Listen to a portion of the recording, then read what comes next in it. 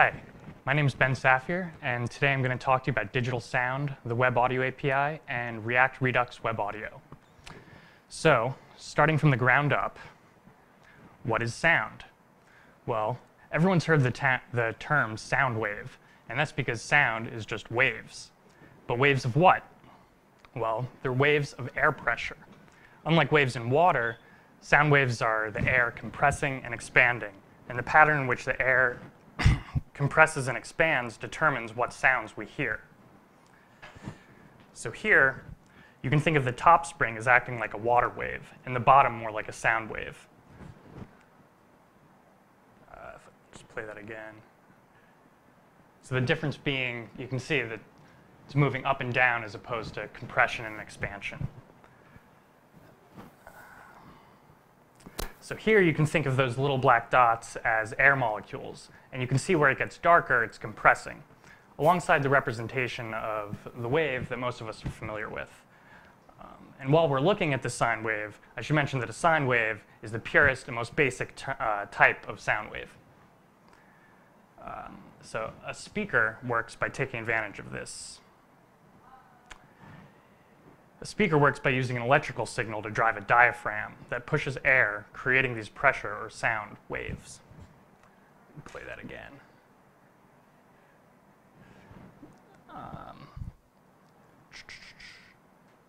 Right, so that's really cool. But how does a computer know how to send an electrical signal to a speaker? Well, it converts the electrical signal to a discrete time signal with something called an analog to digital converter, or just AD converter for short. The AD converter does this through a process called pulse code modulation. And basically this works by converting an analog signal into thousands of tiny samples. And these samples are made up of something we're all very familiar with: bits. So digital audio has a bit rate, which is the bit depth multiplied by the sample rate. And more bits per sample and more samples per second make higher quality audio.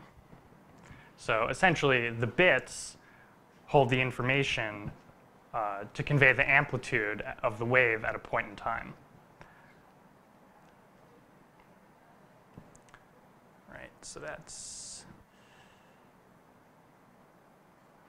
So how can we make our internet browsers generate or play sound? And this is where the Web Audio API comes into play. The Web Audio API is a high-level library written in C++ that taps into a client-side computer's built-in analog to digital converter. And the majority of the API is extended from this one object in your browser called the base audio context. To get started using the API, you first create a new instance of an audio context constructor, which extends the base audio context.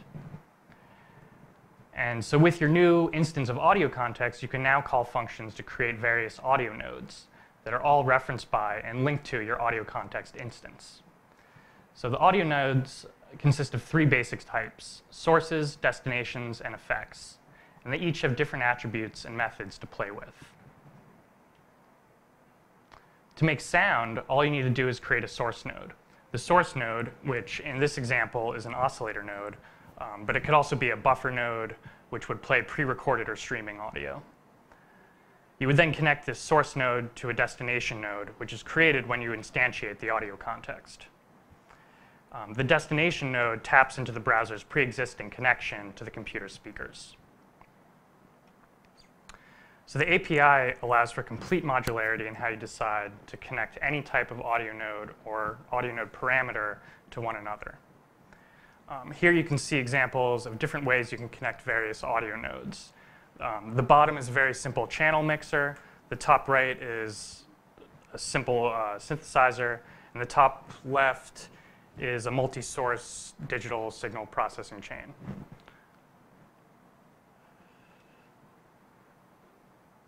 So this is every type of audio node you can create with the API.